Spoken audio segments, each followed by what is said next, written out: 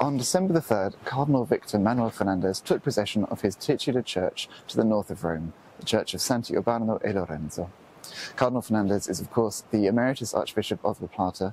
who began his new role at the Vatican as prefect of the congregation, now dicastery, for the doctrine of the faith in mid-September, and who was created cardinal by Pope Francis in the public consistory of September 30th.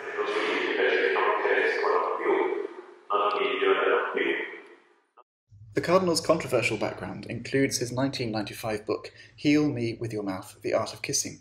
an unmistakably, explicitly erotic work, both in its text and images, and which is often suggestive of ambiguous sexual relationships in which the genders of the participants are unspecified.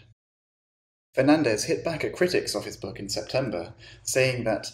"I have several other texts from years ago that could be considered much more dangerous from the theological point of view, and yet they have not even seen them."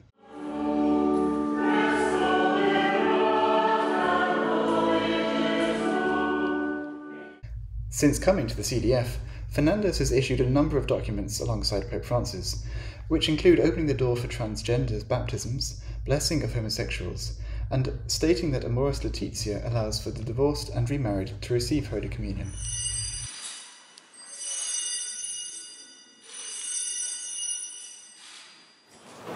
Speaking exclusively to LifeSite News some weeks ago, Cardinal Fernández expanded on his views regarding same-sex blessings, a topic which has been of particular interest in the number of interviews and interventions that he gave since it was announced in July that he would come to the Vatican to lead the CDF. Cardinal Fernández stated that a blessing is a sign of pastoral work to every person in every situation. He went on to add that one does not need to know details about the Christianity or the morality of the person's life in order to give such a blessing.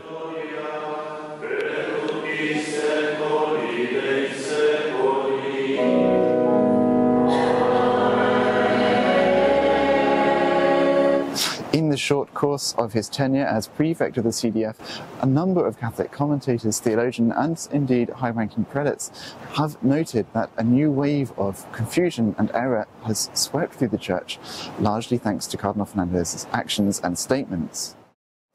And whilst the name of Cardinal Fernández was largely unknown to many prior to the July announcement that he would come here to lead the CDF, he has swiftly emerged as one of the most notable and key figures of the current pontificate, despite having been in situ in his new role for a little over 2 months. From Rome, for LifeSite News, I'm Michael Haynes.